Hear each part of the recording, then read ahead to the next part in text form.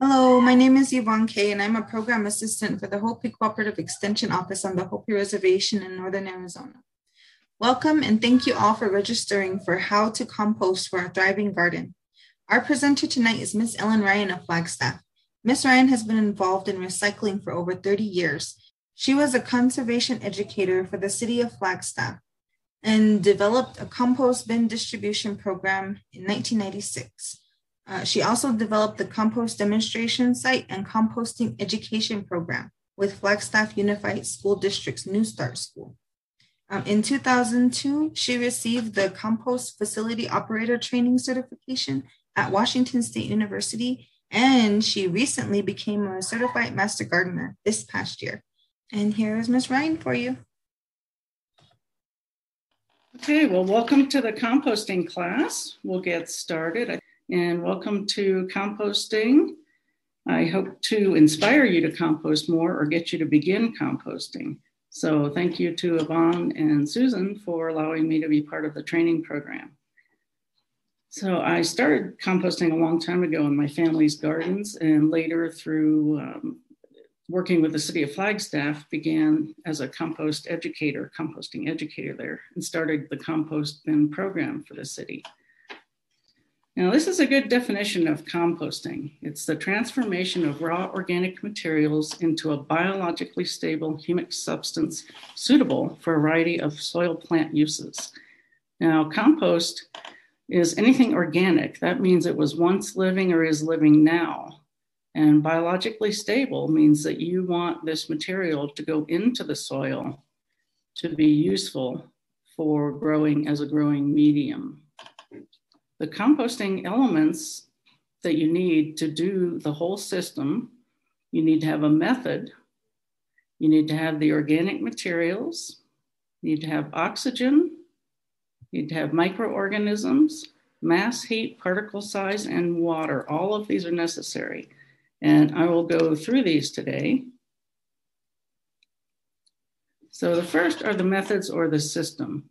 Now, the top screen is a large composting system, probably for a municipality. And these are called windrows. The darker areas are the windrows of organic material. And they're being turned side to side as they complete a cycle of typically the heat that changes what the compost looks like at the time. So they'll rotate the windrow side to side until it's finished. The bottom picture is a system like that Northern Arizona University uses. So they will make piles, and right now they're quite large piles, and they'll turn them side to side also. So this is large scale composting. Many municipalities across the country use this.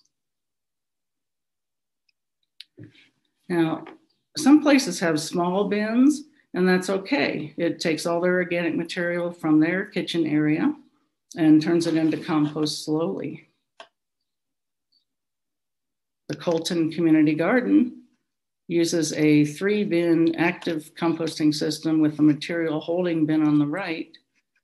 So on the first container on the left is where they would put the organic material, and they would throw food waste in, coffee grounds, all sorts of organic materials, and then cover with the leaves. The second bin is where they would turn the material into, and the third bin is a holding bin where compost matures. And this is a small tumbling bin at the Colton Community Garden on the grounds of Museum of Northern Arizona, and this is their holding bin. So it's kind of their final finishing just to let it settle. This is a bin that I use at home and one that I brought into the city to provide for city residents so they could purchase these bins. And this is a 3-foot by 3-foot by 3-foot container, which really is the minimum size that you need to get very active composting. So that's 27 cubic feet. The screen on the right is very useful. When your compost is finished, you still need to get out the larger parts, like avocado pits. And this is in Flagstaff, near a garden site near downtown. And the Terra Birds group has set up this system, and they make it go from right to left. So they have holding material for leaves, but then they start their active composting, and then they'll turn it to the left and then screen it on the very far left. So the screen can be over a wheelbarrow, so they can actually screen the material out. So there's samples of compost bins. There's a wire mesh, you can have slats, concrete block, or wooden pallets. And if you make these, make sure they're at least a cubic yard, so 3 feet by 3 feet by 3 feet. And of course, pile up as high as you can to get started to get the 3 feet high. Now, countertop containers, if you're doing home composting, it's good to be able to collect all your food waste in a container on your counter or under the counter. Some kitchens even have very large indoor containers if it's a school or municipal site somewhere, a bit larger building. But it's good to have a closed container. So organic materials, pretty much, there's such a variety of organic materials you can use. You can use leaves, sawdust, sticks from the yard, coffee grounds, newspaper, eggs, dryer lint, if it's mostly cotton clothing, produce, and then cuttings from the garden. Other materials, pine needles, grass clippings, shredded paper, of course. And the goal is to get all those materials to decompose. Now, there's one thing wrong with this picture. I see a large melon on the right. Materials should be chopped to be into smaller pieces. And you need to have them about 2 inches or smaller. And that's because the microorganisms that we need in compost need to have access, and more surface area gives them better access. So the melon really won't decompose for a long time unless it's chopped up. Okay, the next thing is proper ratio for the composting materials, for the organic materials. We talk about the CN ratio. So carbon or nitrogen. Now I think you should have received the carbon nitrogen ratios by weight paper. And if you can refer to that. So every material has a ratio, carbon to nitrogen. The 1 in nitrogen, it's always 1, but that doesn't mean it just has 1 part nitrogen to everything else. It could be, it doesn't have 1%, but that is the relative scale to 1. So let's see, pine needles, 80 to 1 is the ratio, but it may actually have 40 parts carbon to half a part nitrogen, and that we always say 80 to 1 instead of 40 to a half as far as their makeup. Now, every material has both carbon and nitrogen. So we have to get it to a scale that works so we can balance the materials. And if the amount of carbon is too high, then the composting process will not occur quickly. You need to have nitrogen in there to assist in the process. If the ratio is too low, you're likely to lose nitrogen as ammonia gas. So ideal, it's 25 to 40 to 1. And that's the ratio that works best. And finished compost actually gets down to 10 to 15 to 1 because it's stable at that point. You need to have a good balance of materials.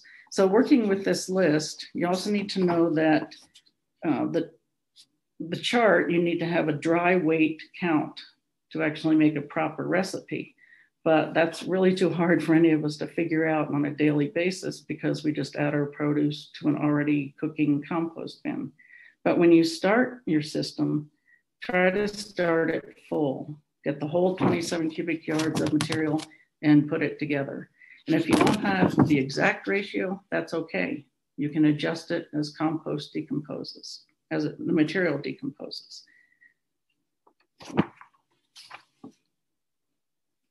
So this is a proper recipe.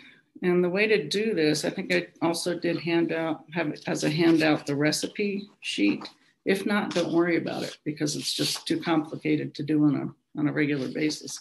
But we do the dry weight, and the ratio is a percent of carbon or nitrogen in a material. So you can just figure out your own recipes. And basically, if you do 1 part nitrogen to maybe 2 to 4 parts carbon, then that gives you a good start and you can adjust.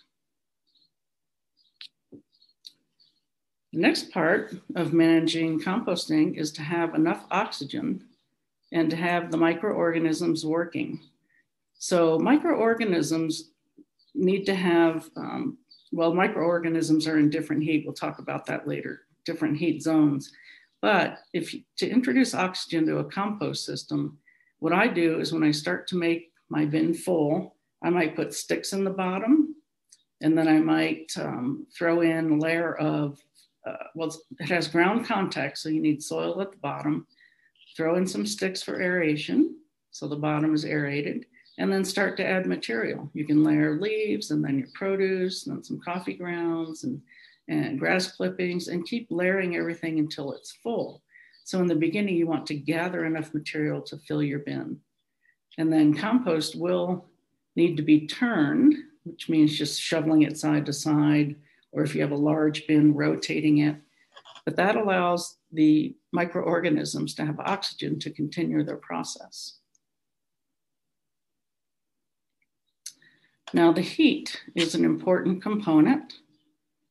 And in large scale composting, if say a university has a composting program for the food waste from their cafeterias, they need to make sure that they have the pathogens reduced or eliminated, and that there are no critters that get to the compost during its process. So the vector attraction reduction for critters, if you have compost at 104 degrees for 14 days, that's successful. In an active decomposition, it can go up to 104 to 150 or over. So we talked about the microorganisms, and there are microorganisms that work on the compost under 50 degrees. Even in the wintertime, if it gets cold, it's fine. Inside, they're still working, and your compost is probably not frozen. Now, the mid-range, 50 to 113, is a pretty active type of compost temperature. So materials can break down in that temperature range, and then you're also doing vector attraction reduction and active decomposition. Now, the thermophilic range, 113 to 155, that really cooks the compost and can further reduce the pathogens. So all these temperature ranges work quite well to get composting, decomposing materials to decompose. Now, the turning of compost, people say, when do I turn? How do I know when to turn? Should I do it once a week, wait 2 weeks, wait a month? It really is temperature dependent. So if you don't have a thermometer, you won't really know the temperature. So if you turn it every 4 to 7 days, that's probably sufficient. And you'll start to see the mass of the pile reduce as decomposition occurs. And water is very important to allow the microorganisms to be successful in the compost pile. If you have dry material, it will probably sit a long time without decomposing. So you do need microbial life in your bin to have things decompose.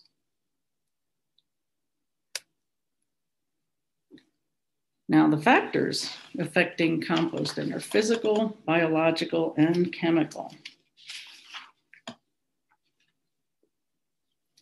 So the physical part we've talked about, the moisture, the size of the particles, the pile structure and composition, turning the compost, and getting the density. So the biological part is aeration, oxygen, moisture, the temperature. You can get the pathogens going, or reduce the pathogens and get the microorganisms going. And then product stability. So carbon dioxide is off-gassed, and ammonia. And then the odor is controlled. So all of these biological events happen when you're making compost. So the chemical part of producing compost is the nutrient balance. So you want the carbon-nitrogen ratio to work well.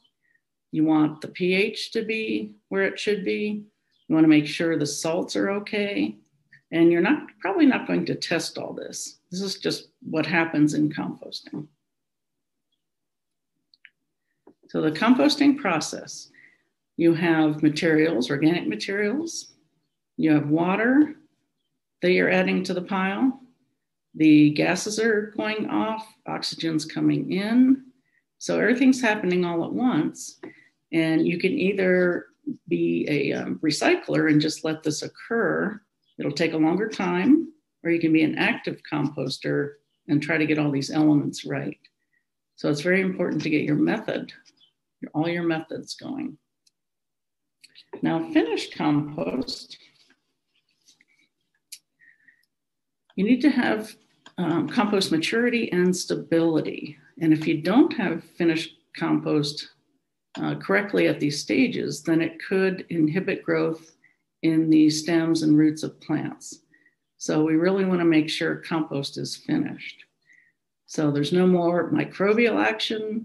It is cool to touch. It doesn't smell anymore.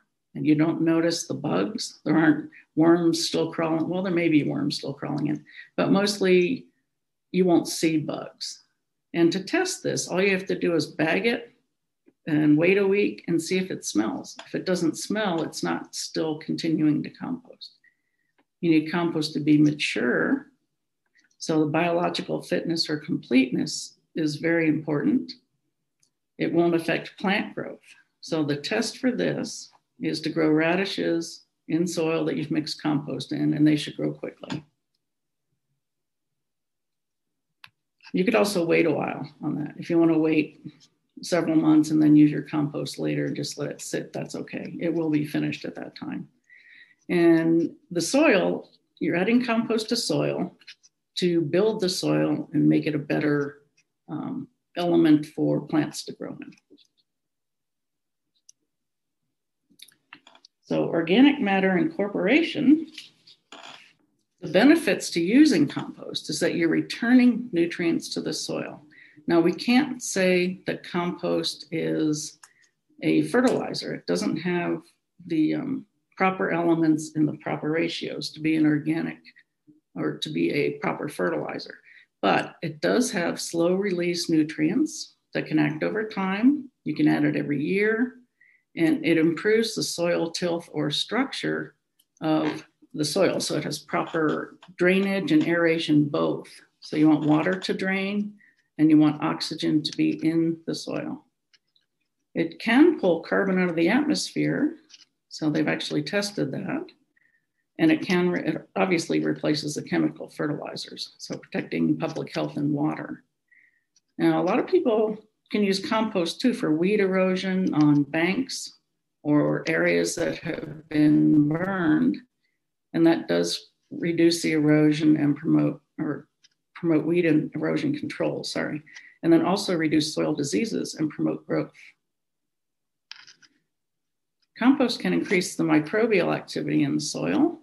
It can also suppress soil-borne diseases and plant pathogens and can immobilize and degrade pollutants.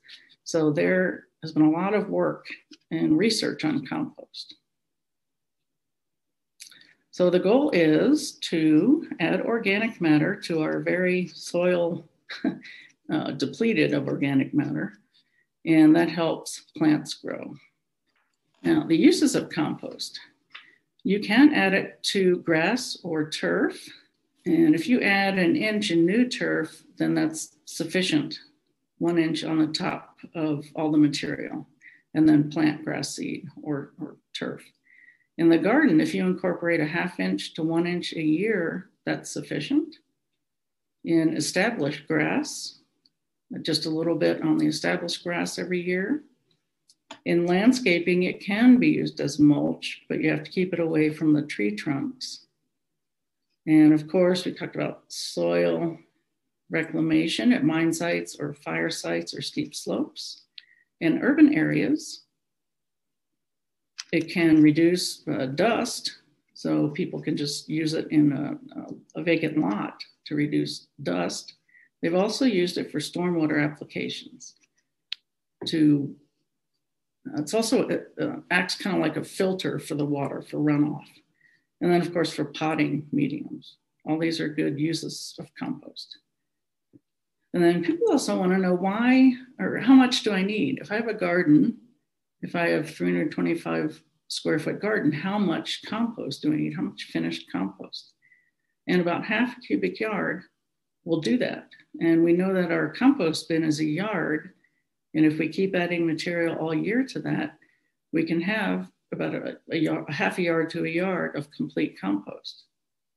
Now, it doesn't take a year to make compost if you get all the elements of these methods right. It can take a couple months if you're really actively composting. So these are different amounts that you would need for different applications. Now, the volume of compost, if you have yard waste, 1 ton can yield 1 cubic yard of finished product. So it really does take quite a bit if you just have yard waste. And then compost does lose mass and volume in the process, but that's okay. You're always adding more material. But it does, when it decomposes, it does lose mass and volume. Compost tea is another thing you can make. And you have to be very careful with this because you don't want to ferment the compost. If you put material with water and let it sit and then drain the water off and use it in a dilute method, the benefits of that are actually reducing mold and mildew on these crops.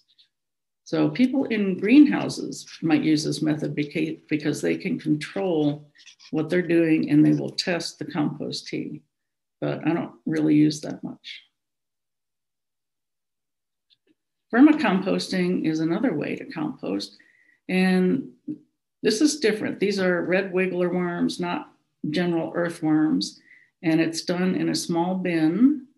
So you're putting the worms with typically shredded newspaper and just adding food waste. And the worms will work on the food waste, and then their castings or their manure is what is the compost. And it's very, very rich compost. You've probably seen it for sale in nurseries. So the big issues with composting are that decomposing organic material are in a landfill. They're the main cause of leachate and methane gas and other greenhouse gases.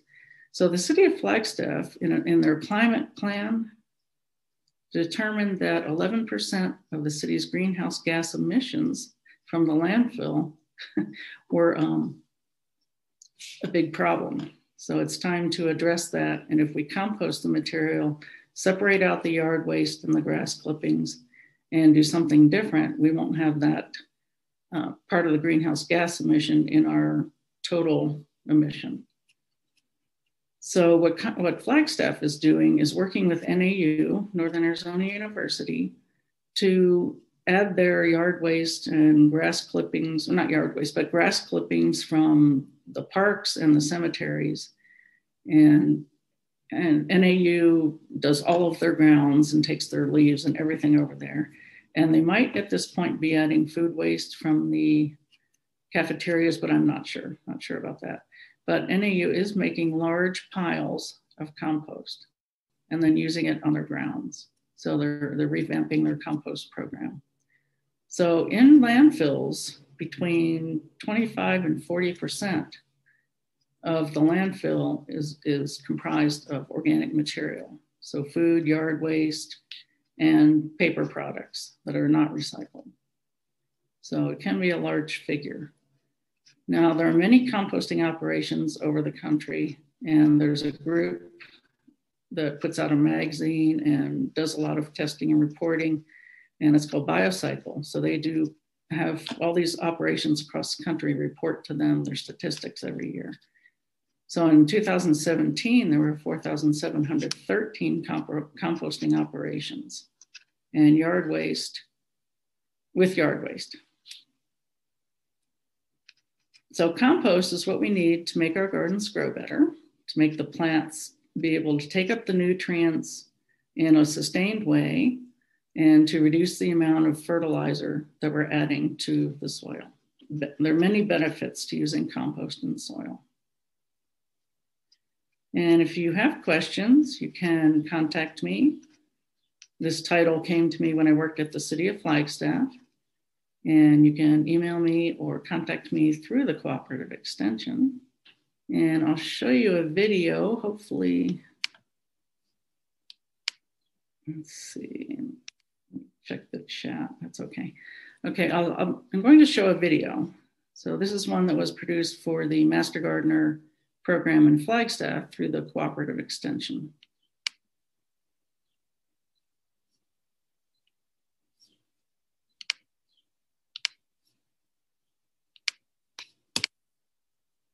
Oops, that didn't happen. Sorry, let me go back to that.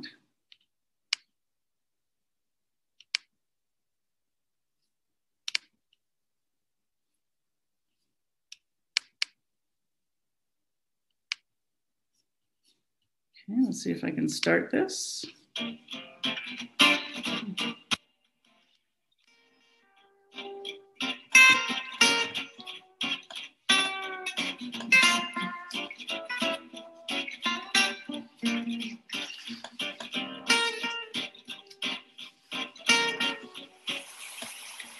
Hi, I'm Ryan, here teaching the composting course for the University of Arizona Cooperative Extension Master Gardener Training Program.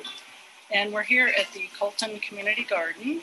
These are the 3 bins that they have set up to compost actively. They have some holding bins with leaves and another composting site by the garden. But this is the one we'll work with today.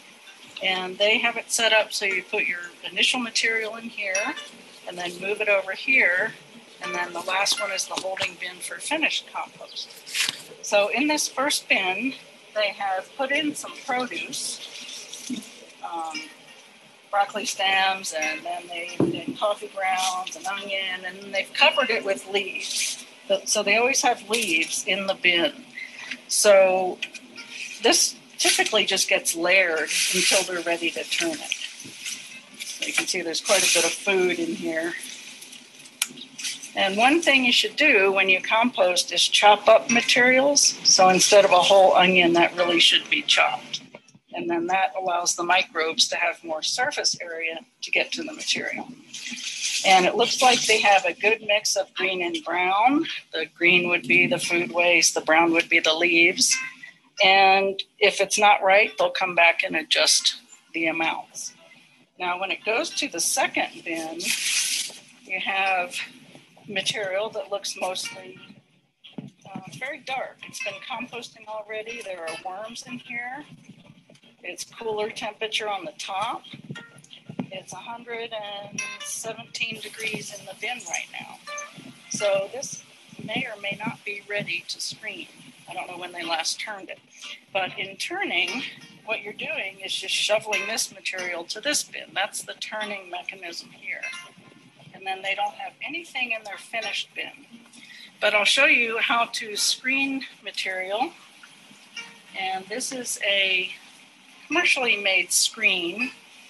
You can also use something that you've made at home, just with 2x4 and wire mesh, and just make it large enough to sit over a wheelbarrow. So to screen, you'll just shovel material on top of the screen and push it through. Because you don't want all these woody parts in your garden. They'll rob the plants and the roots of nitrogen. So you can see how much big material is going to stay on the top. And the worms can go in. They can go in the finished bin and continue. But it's simply screen your material. This material is nice and wet. And then what you have in the bottom is a finer material. Now that's very moist. That might be about 50% moisture, but it's not bad. Squeezing the worms, but it's not bad. That's a good moisture for compost to keep happening, for the decomposition process to keep happening. So that's screening of the material. Now, after you chop up your produce and you add your ground material, you really should cover that to keep the flies out and keep the pests from coming. But you want the microbes and the worms and other pests to be in the material. So you don't need to cover it too much. And then when you have this material, you might want to get layers of newspaper or burlap to keep it moister. So that's why this bin was really wet. And then when it goes to the third one, you might want to cover it with a tarp just to keep it and let it finish. So there's nothing in that bin yet, but they are working actively. Now these bins are, it looks about 3 feet by 3 feet by 3 feet, and that's perfect. That's 1 cubic yard. And when they fill this, it'll have the mass that it needs to develop the heat and keep it composting. If this were a bigger mass, it might be warmer than the 117 or 118.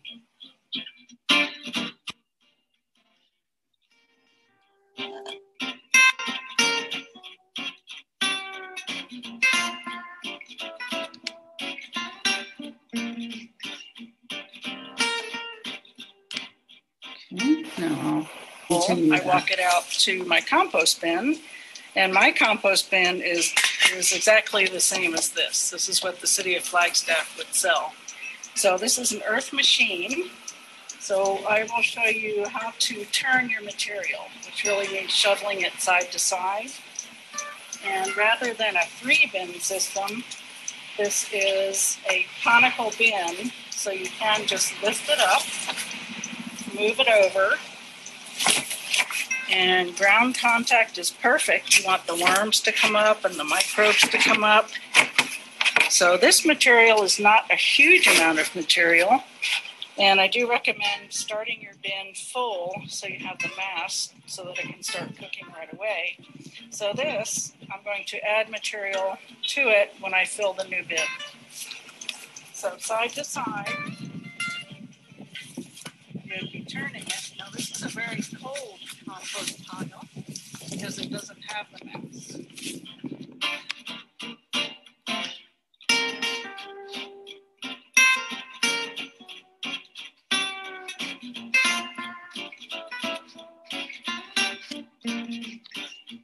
Let's add some new material.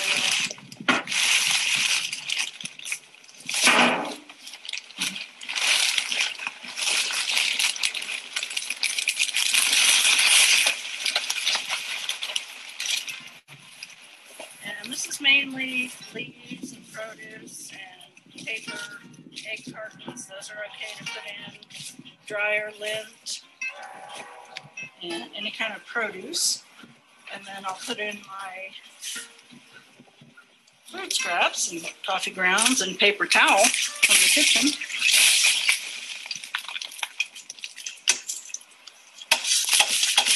And this would be the time to introduce some water, because you really want this moist. This is dry now with all of the leaves in it.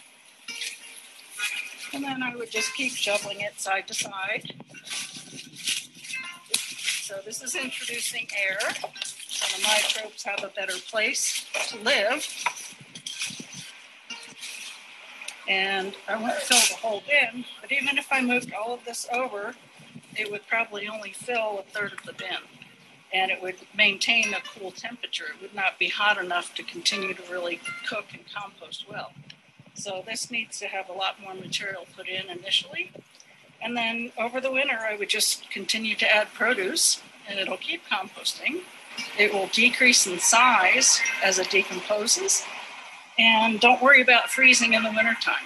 You don't have to turn it if it's too cold. Just let it sit. And then in the spring, when you turn it, you'll find out that a lot of the parts have broken down. The cell structure will break down as it freezes. So that's it for turning the compost.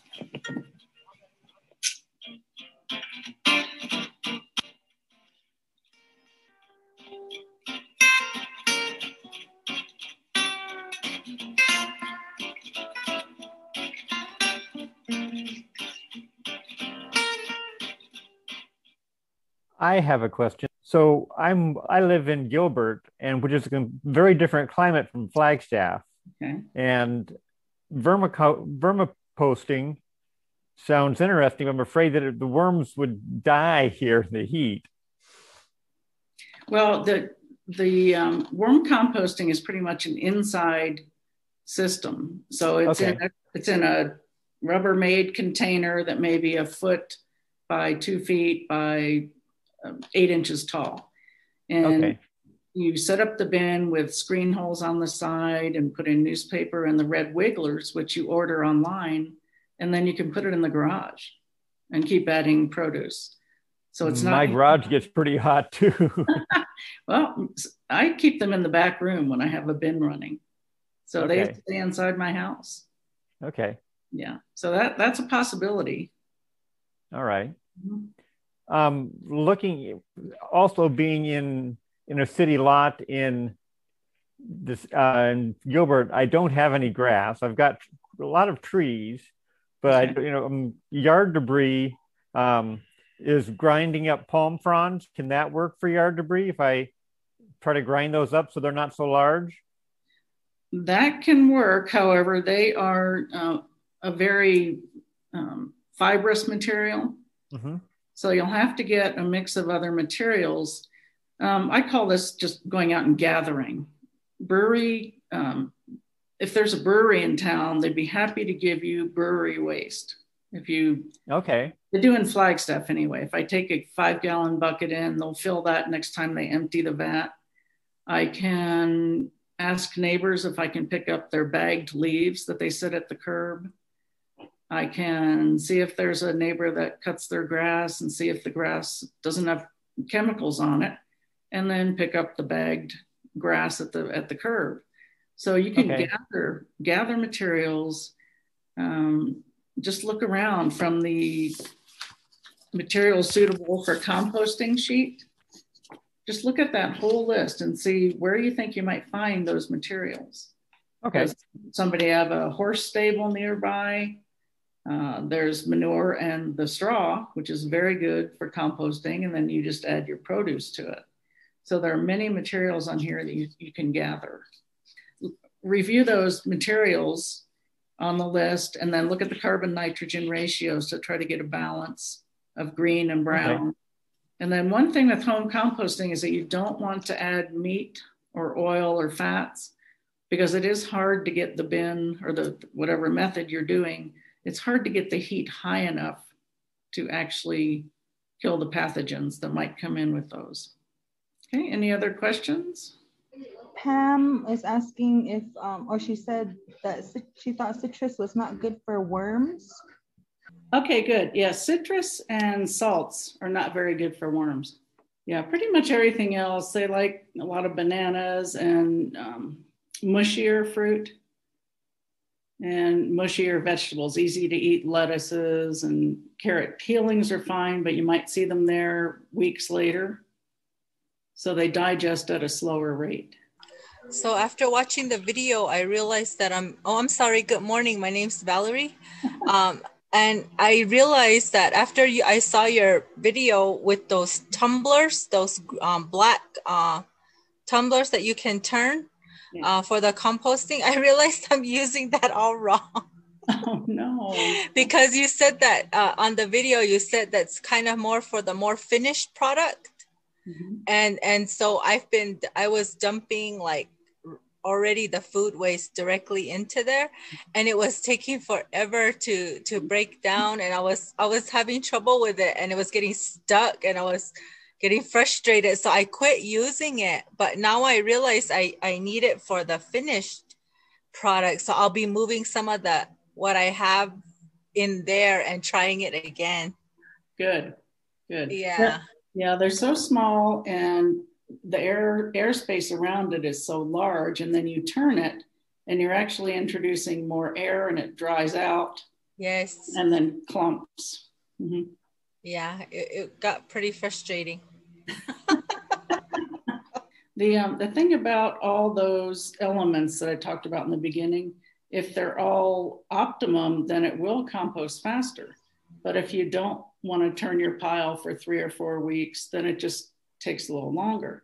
And the comment about water, you could use water from, I've even taken buckets from the shower out to my compost, or pasta water that has been drained off. Think of other places that we dump water when we shouldn't be. We should be adding it to the compost bin. So it's not, don't just use fresh water on it. There are other sources. And then you can always add very wet materials to kind of kickstart it when you turn it. So grass clippings or things like brewery waste, which we have in Flagstaff, and other things that are just very, very wet, and then turn it and then watch it, and it'll hold the moisture for a while. So anything on that carbon nitrogen sheet that was high in carbon, I always keep a bin of leaves, but it can be anything on that sheet if you can find it, or go to a community that has bagged up leaves in the fall and grab some for the wintertime. My other question was, I'm getting 2 different, I don't know if they're answers or comments, but in the worm bin, we've been putting in like slices of apples, and I was told that would help to almost like arouse them, and they have more babies. And then another comment was, you don't put apples in there at all. And so I'm like, okay, which one do I do? Do I not put apples in there, or do I continue putting apples in there? That was another question. Well, I've never heard the arouse question, the arouse answer, but I think slicing up apples, because again, they're a harder fruit, not very hard, but a little bit harder. So thin slices might be able to decompose quicker. And the trick is, if you put something in and you wait a week or 2 and you look and you see if it's still there, they probably don't want that. Or they're getting other material that they like better. So if things are there in the bin and they're not decomposing, or they're not being acted on by the worms through their eating the product, then you might want to take it out or not add so much. Yeah, and they also need some eggshells. That helps a little bit with digestion. I've experimented and put in quite a few things. So I think just keep experimenting and see what works. Okay, I do have some eggshells. I'll just throw those in there also. Thanks. Yeah, grind those up. You're welcome. And then back to the branches in the bottom of the bin, that's really when you first set up your compost bin and you want the full mass, whatever system you have, of 3 feet by 3 feet by 3 feet. And that just helps bring in oxygen from the bottom. But then when you turn it, you don't need to put more things in there, because you have decomposed material, which typically has more airspace around it than your fresh produce that you're putting in, or garden scraps. Or yeah, it's helpful to have something to just turn side to side if you have a lot of material, and then you keep going, just keep it going and turning it as fast as you can. And that is the key to getting more oxygen in there, and adding water, and keep turning so things are mixed. So that's a fast way.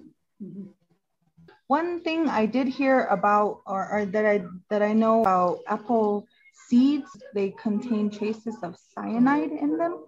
So that's why she takes the seeds out. I think she still give them the apple peelings and the parts of the apple, the meat and everything, but I think she takes the seeds out. That's the only thing that she doesn't really give to any of her animals, is the apple seeds, just because of that they contain traces of cyanide, small traces. But of course, if you eat them, I'm sure it'll build up. So that's the only thing that I've heard about apples. So right. And I wasn't thinking about the seeds at all, because I wouldn't put any seed into the worm bin, because it might start to sprout. I mean, if you think of a fast sprouting seed would be an issue.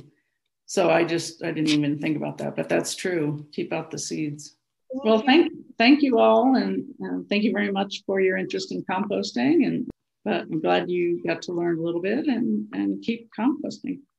We really, really appreciate your time, Ms. Ryan. Thank you so much. doing No this. problem. Happy to do it and happy to help in the future. So thank you.